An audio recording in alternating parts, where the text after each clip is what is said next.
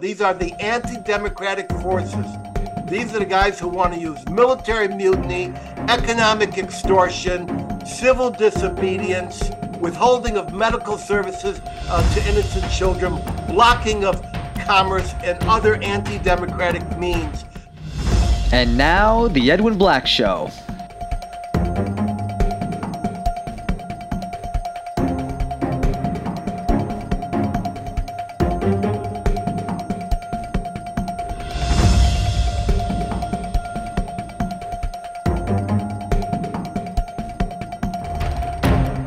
Sponsored by the Books of Edwin Black, available on Amazon and at booksellers worldwide.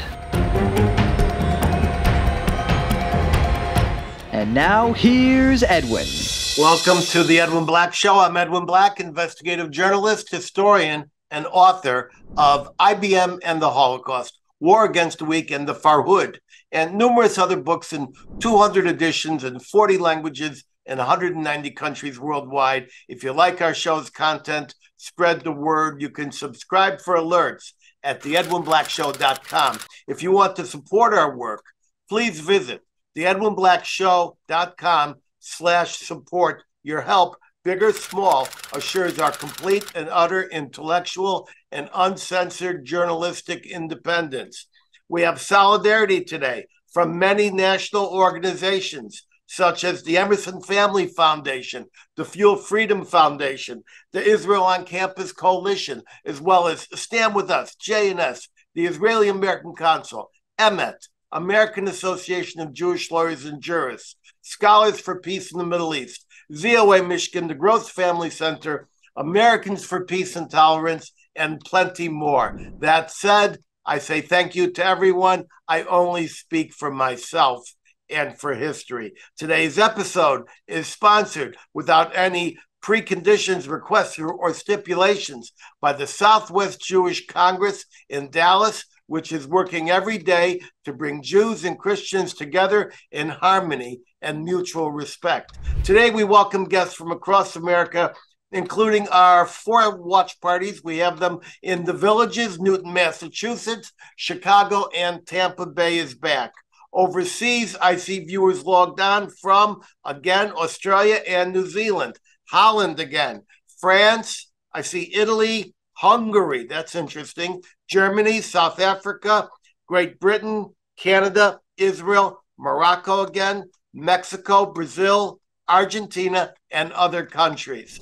If you have a question limited to today's topics, place one short sentence in Zoom's QA feature. The Edwin Black Show, along with our YouTube site, is global and fast-growing, enjoying many tens of thousands of views. We speak frankly and without partisanship to a fragmented world seeking better understanding of our tormented past, our present, very, very tense, and a future still uncertain. And remember, we will not be censored.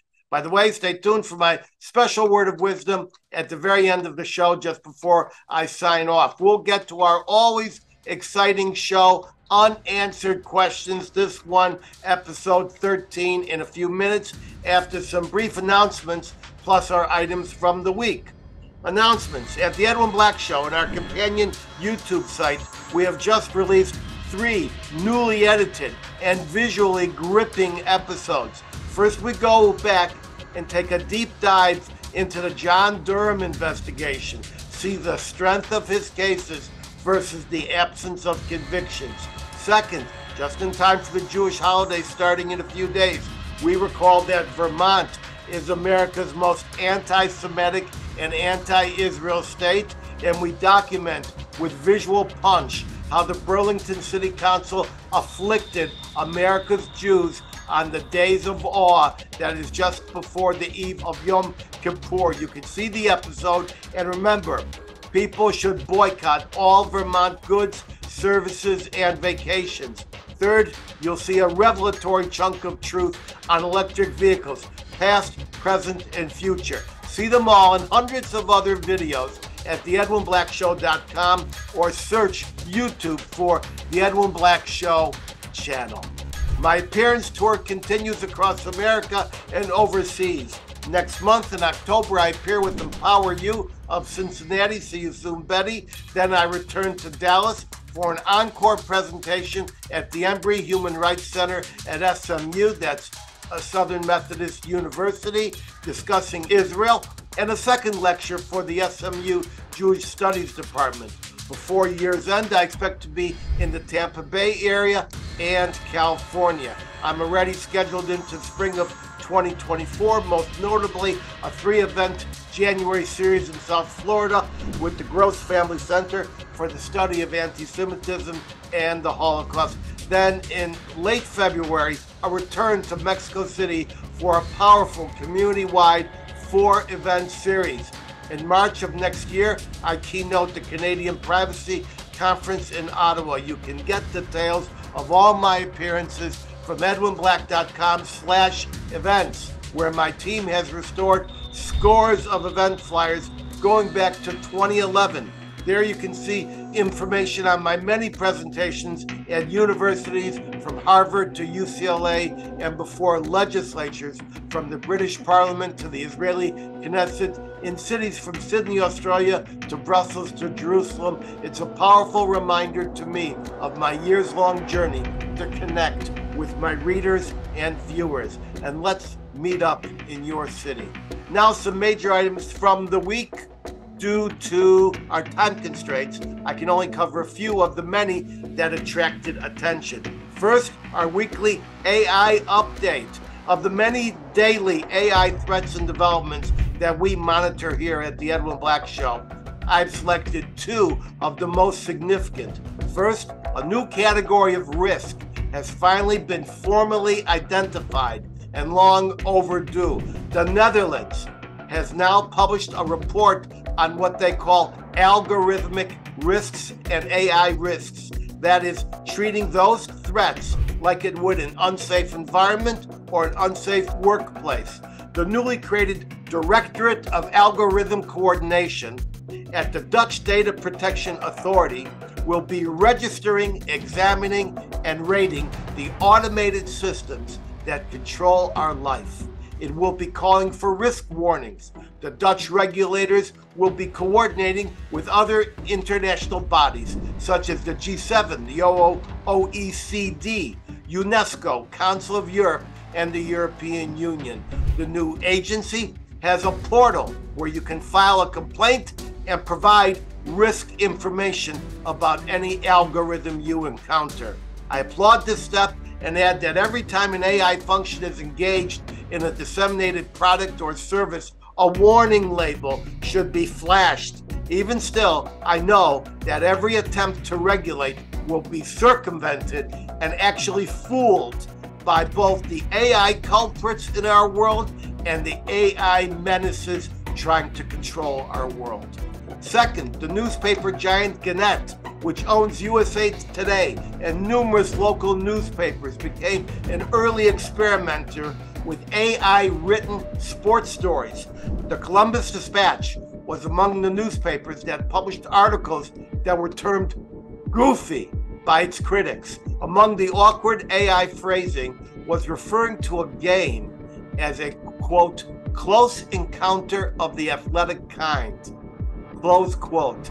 I'm reminded of all the robot voice assistants that pretend they are human and ask you to help train them. AI-generated articles should be rejected ipso facto. I assure you, ladies and gentlemen, I will never allow AI to contribute to anything I publish. When the font of man's knowledge is not created by man, but by machine, it will no longer be knowledge. It will be conditioning. Blow up the servers before the servers blow you up.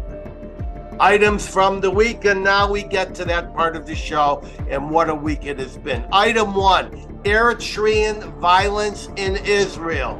Before Israel erected its wall along its southern desert border, approximately 30, 40, even 50,000 Eritreans walked across the baking desert to illegally enter Israel. This appears to be a case of economic migration and purely illegal. About 85% of these illegals are single men. Israel has given most of them temporary sanctuary. Once the wall was erected, border breaches went down from many thousands per year to less than 10 individuals per year. But this Eritrean community in Israel is now very violently rioting in Israel because they oppose political developments in their home country. They're split into pro-regime and anti-regime elements. That's the Eritrean regime, complete with flags, national colors, and placards. In this recent riot, they used clubs, poles, cement, and other street weapons to attack each other and the police who tried to come between them. Scores were injured in what local hospitals called an unprecedented mass casualty event, unlike anything seen in Tel Aviv. These people must be deported immediately, and that's what the Bibi administration seeks to do. First, the Eritreans who violently support the current regime, complete with signage, cannot be said to be asylum seekers. They support the regime. Moreover, nearly all of them entered via a third country, Islamic Egypt. Their claim to flee Eritrea because of mandatory military conscription leaves out the fact that Israel, since the Jewish state, also relies upon mandatory military conscription. So where did you flee to? Eritreans have staged similar violent riots in Calgary, Copenhagen, and various German cities. In Israel, a few have committed outrageous crimes against innocent people, such as the rape of an 83-year-old grandmother by a 17-year-old Eritrean man. They need to be deported at once. The UN opposes it, but the UN can't even spell Uyghur. So who cares what the UN says? Scores of the most violent rioters have now been picked up as Israel prepares to take action. Remember, it was Eritrea that broke off from peaceful Ethiopia and fought a vicious war against that country. This whole Eritrean mess comes up just as Israel continues telescoping its excellent engagement with Africa, flying in hundreds of endangered Ethiopians and establishing vibrant diplomatic bridges and social assistance with such nations as Ghana and the Ivory Coast. Item 2, we are edging closer to a global military conflagration. First, in response to the understandably increasing Ukrainian attacks inside Russia, Russian President Vladimir Putin has vocally, again, warned the West that he may use nuclear weapons. Belarus is the arm of Putin's nuclear threats. In recent days, Belarusian stooge President Alexander Lukashenko has declared, quote, "We have missiles and bombs that we have received from Russia. The bombs are 3 times more powerful than those dropped on Hiroshima and Nagasaki." That's a close quote. Lukashenko adds, quote, get this, "God forbid I have to make a decision to use those weapons today, but there would be no hesitation if we face an aggression," period, close quote. Now remember, when it comes to Putin, aggression can be real, it can be imagined, or it can be faked.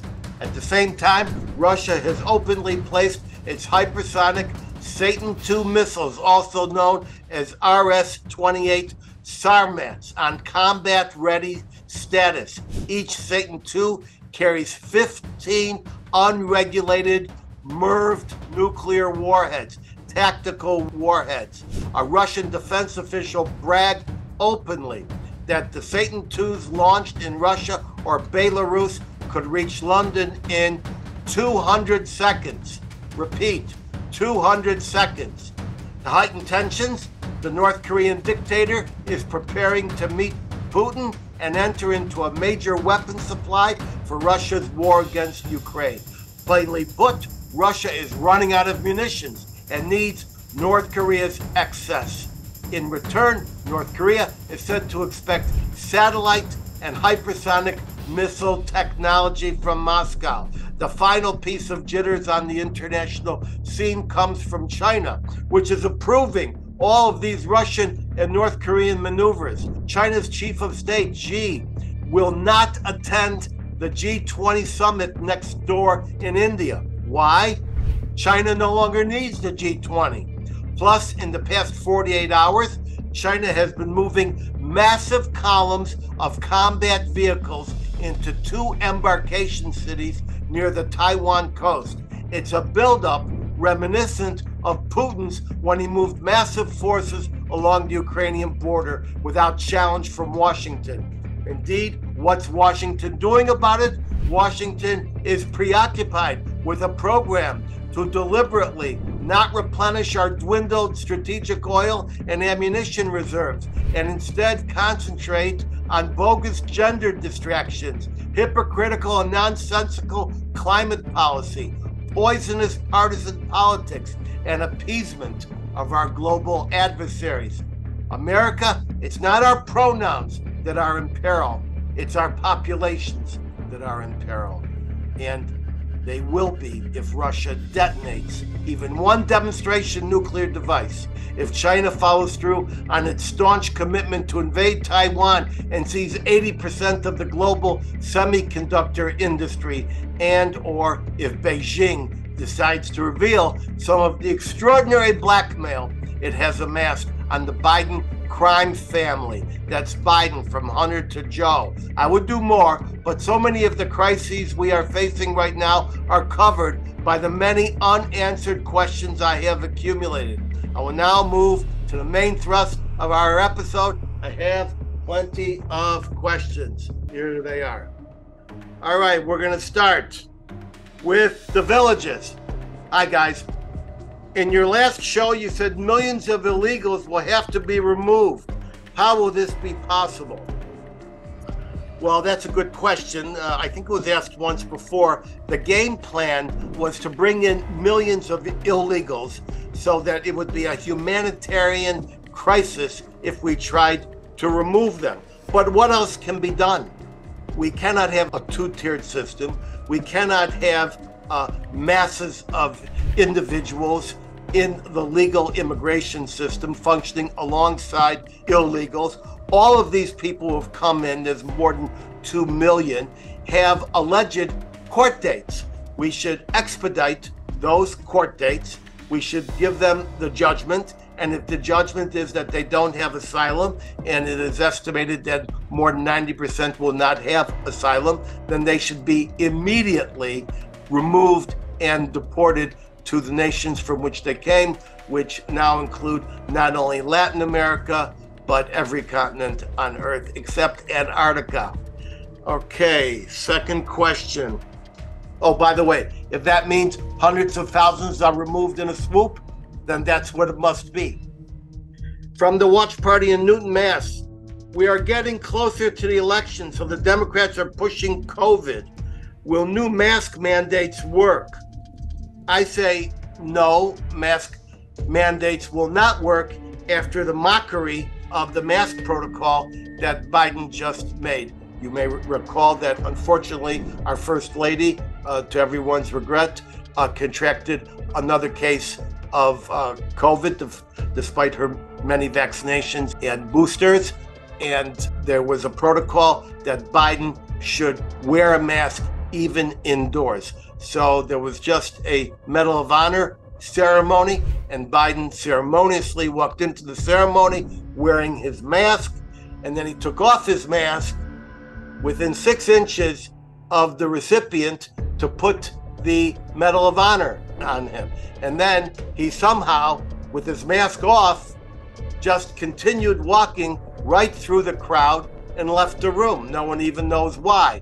So in other words, he came in wearing the mask, he left out without a mask. To leave no mistake, Biden came into a White House event after that, waving his mask and saying, look, they told me to wear the mask.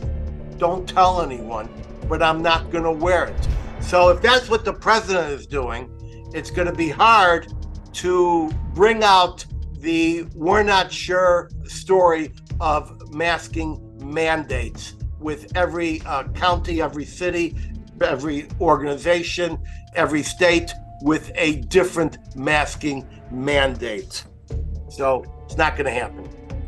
Next, we go to, now if you're sending me messages. I'm going to get them, but right now I'm going to the pre-submitted ones. Watch party in Chicago. Oh, this is nice. I read your novel, Format C: based in Chicago, about a writer who drove his car up the down ramp. Did you actually drive your car up a down ramp? Yes, I did. And it wasn't that little red one that was featured in the book. I drove a great big, I think it was a Bonneville. We used to have 4 newspapers in Chicago. One of them still is the Chicago Sun-Times. They used to print their own newspaper and load it up into trucks. And those trucks, big trucks, would spread out across the city. They would all come down a down ramp to get to the highway. And it was exclusively for the Sun-Times and for their trucks being dispatched down. They came in a different entrance. And this would be about 7 times a day. You never knew if they were coming down late or en masse or whatever it is. And I used to have a kind of a personal test. I would play chicken with those trucks, and I would drive right up the down ramp. It would take me about 5 or 10 seconds. I would do it at full speed, and I'm here to talk about it. I'm glad you read my novel. I'm glad someone did. All right, Sheldon in Manhattan. What can stop Bibi Netanyahu's coup in Israel? And there's some other stuff here about destroying democracy. Okay, so there's a lot of misunderstanding about this. There is no coup in Israel. I'd like to explain that Bibi Netanyahu is the head of a coalition of 6 different, basically oppositional parties. They have some things in common, but a lot of things not in common. They disagree about religious activities. They disagree about what should be done in settlements, etc., etc. Bibi Netanyahu cannot order a pizza without permission and consent of his other parties. That's a democratic action.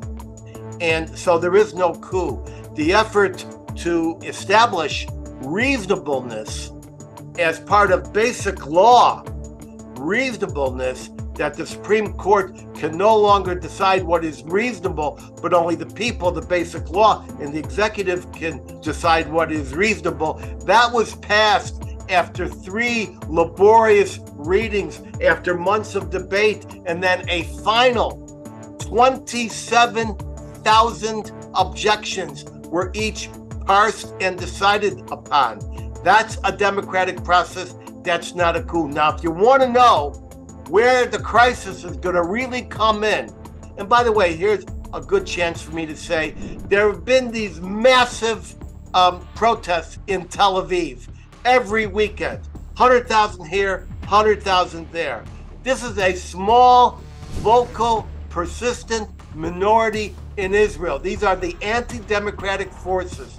These are the guys who want to use military mutiny, economic extortion, civil disobedience, withholding of medical services to innocent children, blocking of commerce, and other anti-democratic means to undo a democratic election that they lost by a landslide. But they believe that if only 3.8% of the population continuously protests, that they will crack the government. This according to several studies they have read and actually have quoted. Ehud Barak is the main exponent of that. They're being aided by an English language media which stresses everything negative. For instance, here's a headline, and it says, foreign investments in Israel plunged 60% in the first quarter of this year. Now, why did they do that? Well, if you read down in the story after the big headline, it says that the foreign ministry explained that there were devaluations of the major technology companies in the United States that lowered that investment. And this follows, shall I say, 29.5 billion, which was a record year in 2022, and another record year of 47 billion in 2021. So what that means is once you put in $66 billion, that investment has got to grow. Right underneath this article, there was another article that a new technology company in Israel, Pitango, Pitango, has just raised $175 million to seed new startups. This is on top of the $25 billion just invested by Intel, and I believe $12 billion invested by Amazon. So basically, the media can't be believed. Hope that answers your question. That was Sheldon in Manhattan. Murray in Omaha. How much land did Israel take from the Palestinians? I suppose that's when Israel was formed. I would say when Israel was formed, Israel took little to no land from Palestinians. The Arabs didn't own but about 8 to 10% of the land. The rest of the land was owned by the Turkish government, which then eschewed to the League of Nations British mandate of Jewish Palestine. And the local Arabs preferred to sell land to Jews at triple and quadruple and sometimes even 10 times the cost, because they knew the Jews were desperate on buying land so that they could settle. So there was some land which was occupied, because when the war was fought, which the Arabs called the War of Extermination, about a third of those Arabs left of their own free will because they thought that it was a war zone and unsafe, and they'd be back in a couple of weeks when the Arabs destroyed the Jews.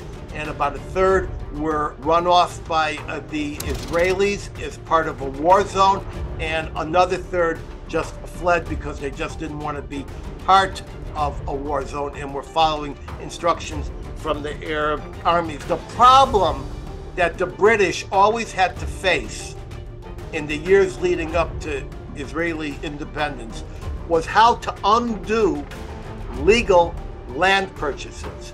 And so they struggled to find rules, regulations, and procedures to defrock legitimate landowners from land that they had paid for with a great deal of money. So obviously all of the people who fled their house, they received compensation just as they did in any other country. Those compensations are held in accounts. Some people have claimed them, a lot of people have not. That's the answer there. Melanie in Jacksonville. Does Israel have nuclear weapons? You mean, does Israel have between 80 and 100 nuclear warheads? Okay, so Israel prefers a doctrine called nuclear ambiguity. So they've never confirmed that in 1979 there was an atomic test alleged in South Africa of an Israeli nuclear bomb, which was observed by the United States in a big flash, which has constantly been debated. I should say that Israel has a nuclear triad capability. The United States has a triad that's air, ground-based, and sea-based missiles. Well, Israel now has a fleet of Dolphin and Dolphin II naval vessels. It's true they're diesel-powered, but they're capable of carrying nuclear warheads. In addition, Israel has the Jericho missile, which can carry a nuclear warhead, and there's certain other things which I won't go into that fly in the air, which can carry a nuclear warhead. But Israel prefers to say it does not have any nuclear warheads. Okay, hope that answers your question. By the way, Israel has a nuclear research facility in Dimona, but it has no nuclear power supply, so they're just researching isotopes. And I should say that the cafeteria just down the street from that nuclear facility is quite an excellent one. They have some great salads, and you'll see it because there's all these hubcaps around the place. Thank you, Melanie. Peter in Marcia in Los Angeles. Quote, my right, the right of my wife and my children to move around Judea and Samaria is more important than the freedom of movement for the Arabs. The right to life comes before freedom of movement. Was this a racist or not a racist statement by leader of Israel? The answer is it was not. First of all, it's true. You have to understand that in Israel, on a nice day, a woman, sometimes a petite woman, sometimes an elderly woman, can be just walking by on the street and ask you a simple question like, where's the grocery store? Where's the pharmacy? Where's the street? You turn your back and pull out a knife and they start stabbing you, and they've been trained to stab up here in the neck on a downward trajectory, and this happens a lot. We have many of the videos. There are ramming examples where cars ram into Jews waiting for bus stops. Doesn't matter if they're elderly Jews or young Jews. There have been shooting incidents. In Chicago, we had a curfew. You had to be in by either 10:30 or 11:30, depending upon your age. That was for safety. If a group of the population is engaged in crime, not all of the population, but neighborhoods of the population is producing crime, terrorist crime, it's okay to say there's a curfew. And I realized that if this were happening in Chicago, everyone would understand, but it's happening in Israel, and Israel is supposed to be right next to heaven, and they think it should not occur there. Hope that answers your question. Thank you for all the questions you ask every week. All right, here is a note from Wes. The science is clear on masks on N94, 95 variety. They absolutely protect others if you are sick and offer you limited protection from other viral particles. Do you agree with this assessment? If you felt sick but were not yet sure, would you wear a mask while in a crowded indoor space? I actually have another question about that, and I'm going to combine that. I'm going to skip ahead, and it says here, from Raymond in Miami, should we always obey scientists, or should we also fear them? Absolutely do not obey scientists, and absolutely reject one of the most dangerous terms that we know, which is scientific consensus. Let me tell you a few things. First of all, the term mad scientist was not invented last Thursday. It's been with us for many generations. Now, we recently had this debate within my organization. Let me talk to you about the scientists of prior generations. Adolf Hitler went to war, and the entire German scientific establishment and virtually the entire scientific establishment of Europe helped him commit genocide, helped create fake anthropology, fake medical science, elected to do experiments on innocent people, on twins, by drowning them in ice water. The major engineers.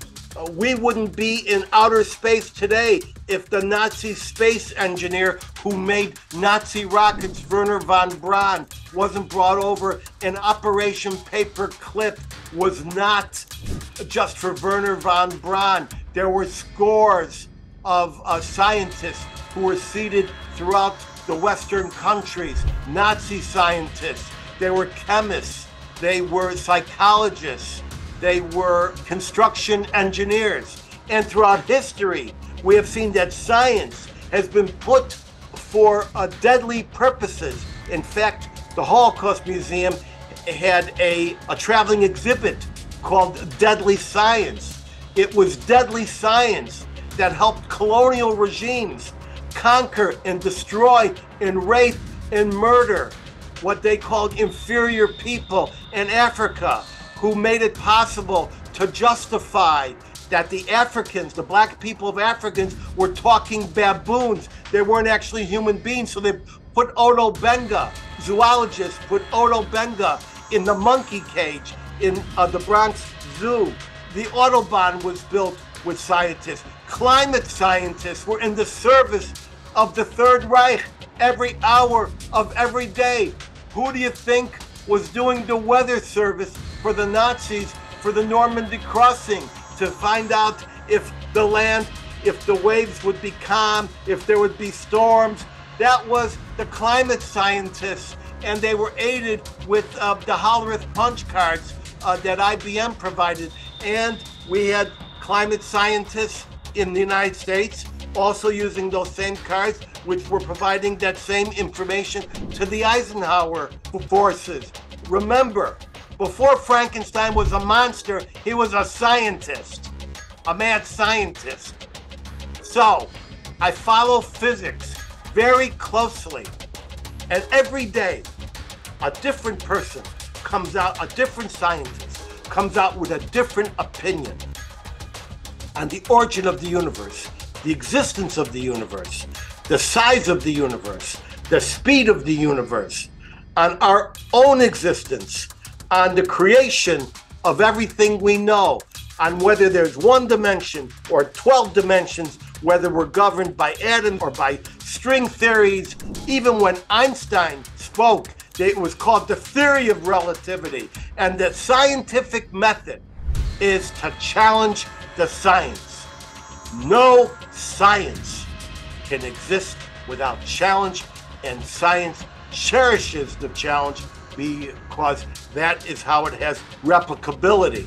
Now, if you want to use science for political purposes, if you want to say everybody should mask up, but I'm London Breen, I'm the mayor of San Francisco, and I'm in a nightclub, and I don't feel like putting my mask on. If you want to be Joe Biden and walk in the room wearing a mask and walk out of the room without a mask, and then say, see, I'm not wearing the mask, don't tell anybody. If you want to have 3,000 versions of what the mask should do, because remember, there are 3,000 counties in the United States, there are 50 states, there are territories, and I remember being in Washington where we crossed the street and there was a different mask mandate. One said yes and one said no. So the one thing you need to understand, Wes, is that science has been the muscle of genocide and disaster and war in our world. Now, I love modern science, and I'm all for modern science, and I study modern science, and I live by modern science. But science must serve, not rule. Hope that makes it clear to both of you, including the gentleman in... And by the way, please come back to me, Wes, and tell me that the language of science until 1945 was not German. Wasn't English, wasn't French, it was German. Okay, Jeanette in Dallas, if the Democrats seize the government in the next election, what will happen to the Jews and how do we know? The Democrats seize the election, they seize the power of government, not a split government, but let's say all three branches of the government. If Biden gets reelected or whoever will be standing in for Biden, and they take the House back and the Senate as they wish, then Jews are in this country are in trouble. Let me be specific. I'd like to say again, the Democratic Party, not Joe Biden as in any way as an individual, but hundreds of people at all levels of local and state office in this important fraction of the Democratic Party, the progressive wing, hate Jews. They hate Jews, and they hate Israel, and they're waiting for the minute when they can get rid of the old guard and punish the Jews and get rid of Israel as a Jewish state. Now, I just came upon something here as I looked at your question. House Minority Leader Hakeem Jeffries, just a couple of days ago, met with the progressive Democrats. That's Representative Ilhan Omar and her colleagues, and pledged, I'm quoting, despite their long anti-Semitic history, that he will back them to the hilt in the 2024 elections. Quote, Representative Omar has been elected. This is Hakeem Jeffries, an open friend of Israel and the Jewish people. Hakeem Jeffries, the House Minority Leader, says Representative Omar has been elected by her constituents 3 times and has consistently stood up for them, including through her service on the House Budget Committee. Quoting, as House Democratic Leader, I vigorously endorse her reelection and stand with her as we battle extreme MAGA Republicans for the future of our nation, close quote. And this is kind of interesting because I just concluded an interview, which we're going to publish soon, with Ken Abramowitz, the author of The Multi-Front War. And he talked about all these anti-Semitic groups in the Democratic Party, the communists, the anarchists, the anti-Semites, the race baiters. And I corrected him. I said, you mean that's a fraction of the party? He said, yes, it's a fraction of the party, but it's not a fraction they're going to expel.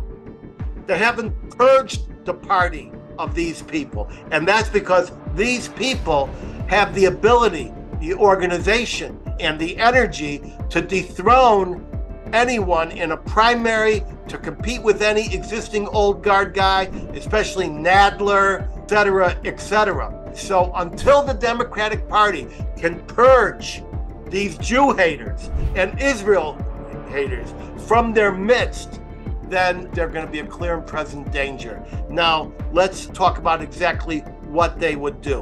What they would do is they would make special assessments against Jews.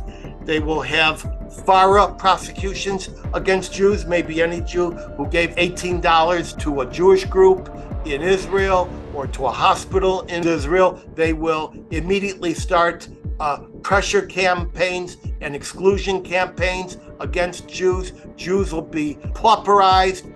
Israel will be de-recognized. Hamas will be armed and recognized. In fact, I'm just looking right now and I see in a major article in Tablet magazine that the United States and its anti-Semitic State Department has already been quietly undoing Israel's security requirements. You may remember that under Trump, they recognized the Golan Heights, this little strip, as a piece of Israel. So what did they do?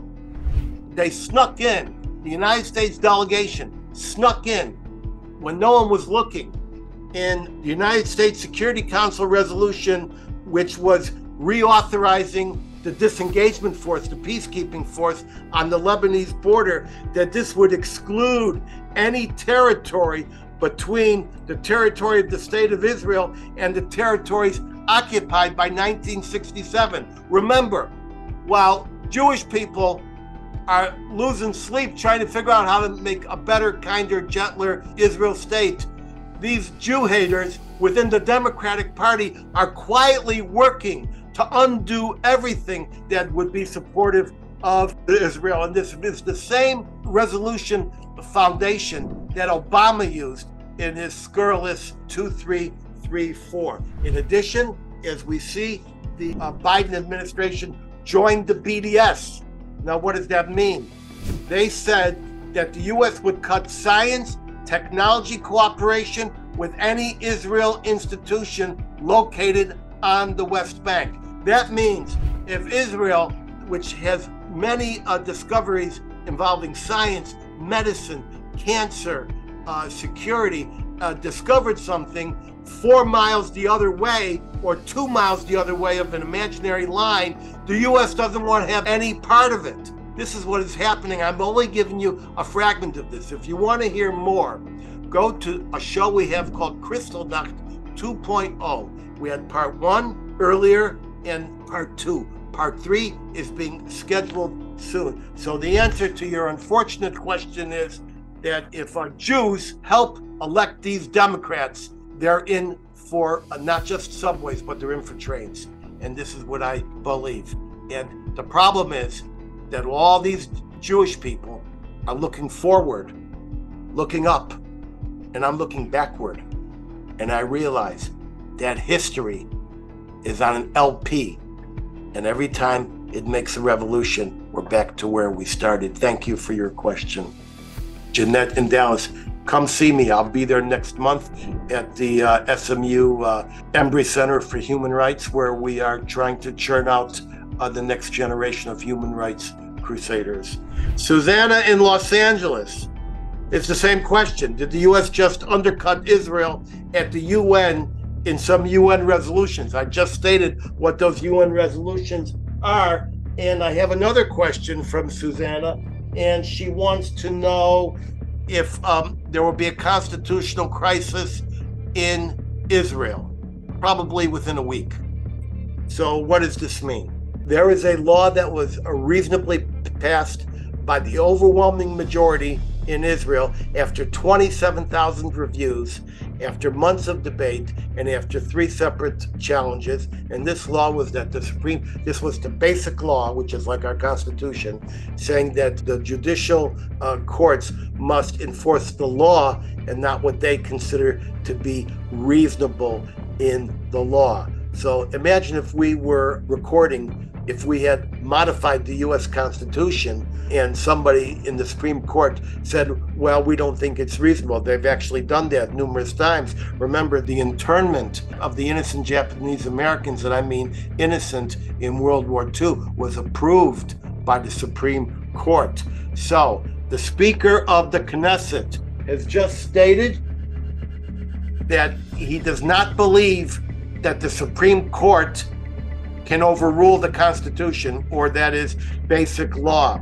And this guy's name is Amir Ohana, and he was the Speaker of the Knesset. This means, listen here, that if the Supreme Court attempts to overturn the reasonableness provision, it only has one thing to back it up: the executive. The Supreme Court does not have an army. Now, the Supreme Court has already said, we're rushing back home from our visit to Germany, and all 15 of our justices are all going to hear this issue. And when the government asked for a few extra days for this monumental decision with everything going on in the country, they said, no, you can't have a few extra days. So we're looking at something in the coming days where the Supreme Court of Israel actually says, you can't do this, and the legislature and the executive say, yes, we can. In fact, I'll give you a further quote. It says here, quote, the situation will lead to an unprecedented incident in a democratic country. Recognize the limits of your power, says Ohana. Not only those other branches of government. Recognize that in a democracy, no branch is all powerful. The court system in Israel is a monarchy, and we believe in checks and balances, and no one can invalidate constitutional law or basic law in Israel. Let's say that we have a constitutional amendment. Let's say we vote that the Equal Rights Amendment should go forward for whatever reason, and a bunch of guys and women in the Supreme Court decide, we don't think this is good. They don't have the right to invalidate the Constitution. So watch for it in the coming days. Okay, let's see what we got here.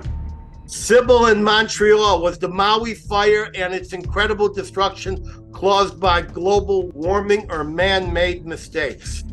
Okay, so Maui has 2 natural formations, 2 volcanic mountains, and they create a dry zone on the slope next to where the flash fire occurred.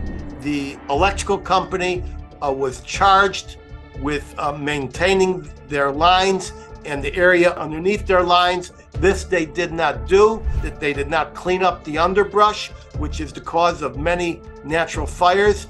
Some of their lines collapsed because they're put on weak poles, and that caught fire. And then not only was the fire started, and I saw the fire, it raced forward about a mile a minute. I saw it race.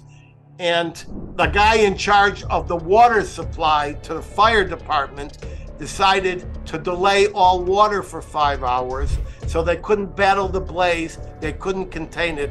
And then people were blocked when they tried to escape by a highway patrolman who said, you can't use the one road out of here. And more than that, the guy in charge of the warning system said, I decided not to deploy the warning system. These are a lot of activities, and people had nowhere to run. They ran into the sea. This is a terrible conflagration and constellation of human error, stupidity. It doesn't mean that there's no threat to our climate. Climate change, as I said in the recent show, is real, very real. Climate policy is a fraud, by and large. And as a result of this, the answer to your question was climate danger is as real as could be. It's changing. And you could ask anyone anecdotally. You don't need a scientist for that. But it did not cause the Maui flash fires that killed so many. And now there are so many people who are suing the electrical companies and so many people who are suing the telephone and cable companies about all of these wires. And the guys who were in charge of making these mistakes have either been reassigned or they've quit. And then vultures are now coming in to buy up that property and turn it into some kind of high rent condo area. That's another topic. Thank you for your question. Stan in Manhattan, Stan the man in Manhattan. Did a man get himself into a woman's college sorority by declaring himself to be a girl? Yes, he did. The name of the sorority is Kappa Kappa Gamma. I don't approve of sororities and fraternities in any sense of the imagination. I was always independent in college. But Kappa Kappa Gamma, apparently 7 of the members of Kappa Kappa Gamma in Montana, I guess it is, or Wyoming, I'm not sure which, sued to get rid of this guy. And they said that this guy was leering at him. He's a big 200-pound bruiser, and he was having a male response, a physical male response, cited in the lawsuit as he saw them. And they're uncomfortable. So I just want to say this. I think it's gone too far, and I'm going to make some statements here. I'm going to introduce 2 words. One is trans freedom. Anybody, whether it's Rudy Giuliani or the guy who wants the weightlifter with the big beard and the heavy muscles who wants to declare themselves a woman, that's your personal business. You do your job, you fulfill your mandate as a human being, and we judge you on that, not your identity. You have the freedom to do any of that. Here's the second word that I'm originating and coining right now. Trans fraud is where you take this identity and use it in a fraudulent way to enter a women's only sports competition or organization. Now, it's great. You could be a 200-pound, stocky, heavily bearded man and say, I'm going to enter this women's weightlifting competition and I'll get myself $10,000. I'll get myself $20,000. I'll make lots of money. And that money is there as an incentive for women's sports. Now, women have been victimized by men in our society since the beginning of humanity. And it didn't stop when this country got put into shape. This country kept women as second-class citizens until 1920. They couldn't vote. Even when I was growing up, and I'm sure some of the people listening to me will remember this, a woman lost her credit privileges when she got divorced. They canceled all of her credit cards. Women had to fight their way into the corporate room. The term casting couch, the Harvey Weinsteins of the world, that wasn't done because these were men. That was done because there were vulnerable women. And now, after working so hard to establish women's rights, the men are going to figure out another way to invade their privacy, victimize them in bathrooms, victimize them by entering their beauty contests, taking away their rights, leering at them. We're so worried about women and girls being abused in public bathrooms, and now we see that there was a woman and she saw a guy in a bathroom and he was leering at these little kids taking their bathing suits off. She saw there was a physical response from this guy and she told him to get out, and they banned her. They banned her from that place. So trans freedom, you got it. Trans fraud, you don't got it. Now let me tell you something. I work every day and for many years with many groups that identify with certain other groups that they are not. For example, I work very closely with a Jewish group, and there's no Jews in this Jewish group, but they admire Judaism and they try to promote good relations between Jews and Christians, and I'm all for it. But it doesn't mean that they can then say, oh, now I get reparations from the Holocaust. Now I get to be a citizen of Israel, or anything of that. And the same goes for this Rachel woman who said, you know, I'm black, I think I'm black, my parents are European, they're white, but I identify with black. Go ahead and do that. I'm all for it. But then don't stand in line for reparations. Now, I also see at the same time, while some states and localities are fighting back, there was a lawsuit in Alabama about whether surgeries can be applied to little kids. And they tried to subpoena Rachel Levine as the #1 expert in the United States Health Service on the subject of transgender. So Mr. Levine was originally Richard Levine. He had 2 children. First wife was Martha. His 2 children are David and Dana. This is a man. He prefers to take a female name and to look like a woman, and that's his privilege. Apparently he's a gifted doctor, and he's a gifted pediatrician, and he can help those who he's talking to. But the Department of Justice entered this local case as in a special case so that they could preclude Rachel Levine, originally Richard Levine, from testifying or being asked any questions. That makes me wonder what is going on. I'd like to just finish by saying this. Everyone on this planet, just about, with few exceptions, came to us from a woman. Being a woman is more than putting lipstick on and high heels. Being a woman is being a very special person. Being a woman is to be a nurturing person with the capability, if God blesses it, and if she so desires it, to carry a baby, to form a bond with that baby, and not to declare war. Now, why is all this? I have another question here. Why is there so much violence being threatened by these transgender advocates? That's because they're men. These guys are men. They got male aggressive hormones, and they love to threaten people. Women don't ordinarily do that. And so I'm going to leave it there. Trans freedom, you got it. And believe me, I know and have transgendered people close to me, and I always have. Trans fraud, pretending you're a woman so you can enter a woman's only category, that is fraud. They've already talked about the fact that one of these entire Scandinavian beauty contests, not that I care one whit about a beauty contest, can be entered with all men. So what are we doing? What are we doing to ourselves? Meanwhile, China, Russia, North Korea, and Iran are trying to figure out when the right time to launch a nuclear missile is. And what are we talking about? Who gets to look at who in the washroom? Thank you for your question. All right, Maurice in Chicago. Do you think the Democrats are afraid that Biden will lose to Trump? Yes, they are scared out of their minds that no matter what they do to Trump, he only gains. They impeached him twice, got 4 indictments.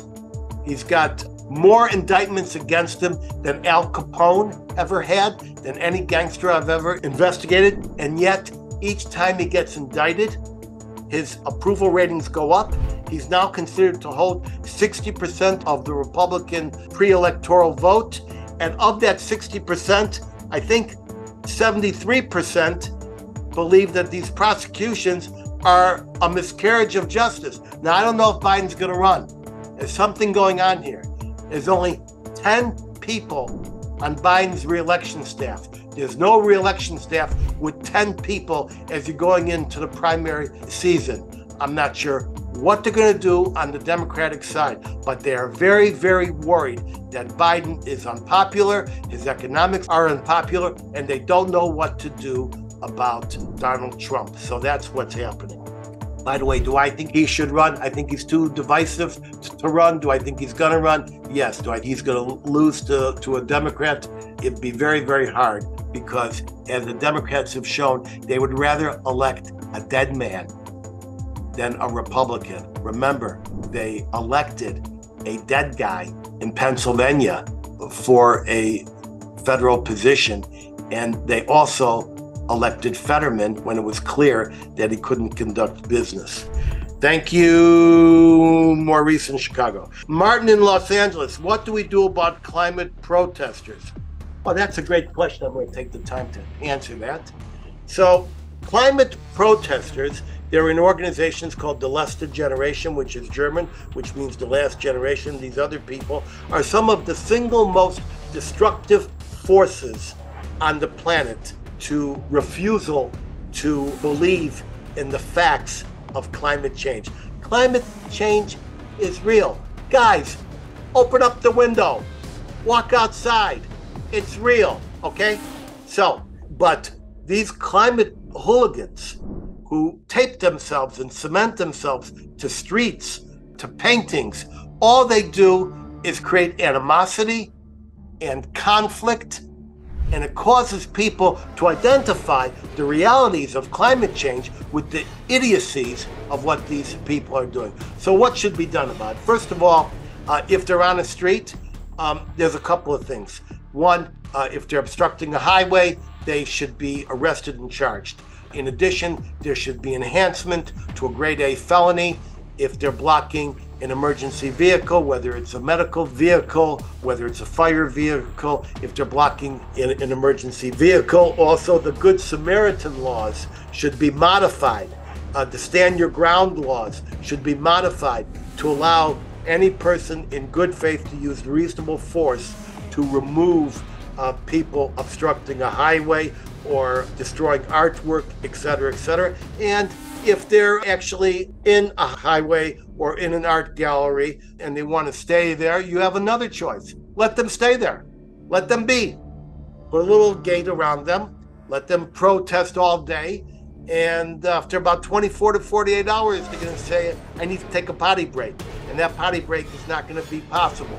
So I think that we should rightfully react against the climate protesters because it distracts and antagonizes the people who should be planning to make adjustments for the climate change that we are seeing.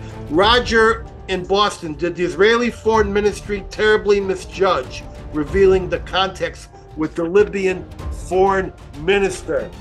Let me just say that the foreign minister is Eli Cohen, and he's done a fabulous job. Been flying all over the world. He's been building bridges, cementing bridges, and extending bridges with Africa, with Asia, with countries that never had relations or didn't have relations with Israel for a long, long time. He did meet in Rome with Najla El Madgoush, who was the foreign minister. Now remember, there's two governments in Libya, two governments. There's the real government, and then there's the unreal government, and everybody argues about who is the real and who is the unreal government. So when the Libyan mentioned this, and he probably shouldn't have bragged about it, when he mentioned this, there were all sorts of screams and hollers and threats to the family of the Libyan foreign minister, and she had to flee to Turkey. Now let me just say that the Mossad has been secretly dealing with Libyan millionaires and important politicians for some months. In fact, it was one of the people close to Gaddafi actually flew in and had a private meeting in Ben Gurion with foreign ministry officials. So there's been a lot of work. It isn't that they just passed by in a hall. A lot of work was done. Actually, the State Department tried to help them. And now it's gone down the toilet, but it's a lesson that some people prefer in the Middle East, prefer to hold a horrible grudge to, we're talking to Jews in Libya. It's a crime to even communicate with a Jewish person. So thank you for your question. The last question, because we're running out of time. Let's see, here is a note. Rudy in Philadelphia, what is your take on the ADL and Elon Musk threatening to sue it for defamation? Okay, I kept the hot question for last. Now, I know the ADL. I've worked with the Jewish community for about a half a century, with all the organizations of the Jewish community, or as many as I could find. But there's no organization I worked with closer than the ADL, the Anti-Defamation League. In fact, I worked with them before they were an independent group, when they were known as the Anti-Defamation League of B'nai B'rith. I was around when they made the change. I was in the room when the reins of power went to Abraham Foxman, a very good friend. I know plenty about the ADL. and I've always been supportive. But the ADL after Foxman is not the ADL that was in existence when I was with them. And there are many people in the Jewish community who feel that the ADL does not represent them, does not represent Israel interests, does not represent Jewish interests. They don't know what it does. And a leader of the ADL actually had the chutzpah to say, I will not support Israel because Bibi Netanyahu has been elected. Many people who that is, and I won't give his name. Now, normally I had great access to the ADL, and I've been asking for about 2 years now to have an interview with a member of their staff, and they always say that they're busy. In fact, they said they were busy just a few hours ago, and I said, you want to come on? You could say anything you want. They said that they wouldn't come on, they didn't have time. It was curious, but the individual who I know well communicated, listed his pronouns. So the ADL has got pronouns now. So just a couple weeks ago, then we had a major Jewish activist on who published a book called Betrayal, where he went up against the likes of the ADL and the anti-Jewish community. I have my ground to the ear on the mumbling and grumbling within the Jewish community. And it's a topic that's complicated and which I will take up at another time. I don't think Elon Musk is going to sue for $4 million, for $2 billion, for $44 billion, whatever it is. I did see a uninformed remark that Twitter is losing all of their advertisers by one of the people watching now. Hey, guy, you're watching. Listen here. Twitter, now known as X. I'll be using the word X. The Twitter you knew is not the Twitter you're going to see next year. Elon Musk was one of the inventors of PayPal. Elon Musk is going to turn Twitter not into just an unprofitable gossip mill, but into a platform which is going to provide just about everything that Amazon provides and everything that Google provides, and they're going to take a piece of that. So watch for this new entity X to skyrocket without its corporate advertising. Nonetheless, the ADL should watch who it slanders and who it defames. And I think that Elon Musk is not anti-Semitic, but he does have a very weird freedom of speech nerve running through his backbone, and that causes him to do certain things and tolerate certain things that you and I normally would not like to see. Okay, so we're out of time. I want you to hold for my closing word of wisdom, just 1 minute away. But first, I want to thank my esteemed audience and their persistent and excellent questions. I'm sorry I didn't get to everybody, but I'm trying to keep this shorter now. I also thank my talented international team, including Sims in South Africa, Carol in Maryland, and Rebecca in the Philippines for their outstanding work, as well as many others in numerous additional cities around the world. My team, each of them, is comprised of very dedicated people. I and we all owe them. I'll see everyone back here next week at 3 p.m. Eastern. You want to be a friend of the Edwin Black Show? Go to theedwinblackshow.com/support. Keep me independent. You want to hear me in person? Watch my website for events. I'm in Dallas next month. You can consult my events page at edwinblack.com. Until then, head over to any Barnes & Noble in the USA or any Amazon, Walmart, Apple, or Kobo platform in 190 countries across this roiling, toiling, boiling planet, where you can find any of my 200 book editions, such as IBM and the Holocaust. God should grant the writer's strike will be over. It'll be a movie. And The Far Hood. You want an autographed copy? Hit my personal newly designed website, edwinblack.com, click books. Get access to participate live in future shows at theedwinblackshow.com. You'll see a much enhanced and exquisitely produced and documented version of this show and prior episodes by subscribing to our YouTube channel at The Edwin Black Show. Click the notification button like tens of thousands of others have. You will love them. We put new ones up each week, produced by a bold international crew. Follow me at Edwin Black Book on that new thing called X, as well as Facebook. And now for my closing word of wisdom. You may judge history, but remember, history will also judge you. Thank you, world. I'm zooming out. Bless you all.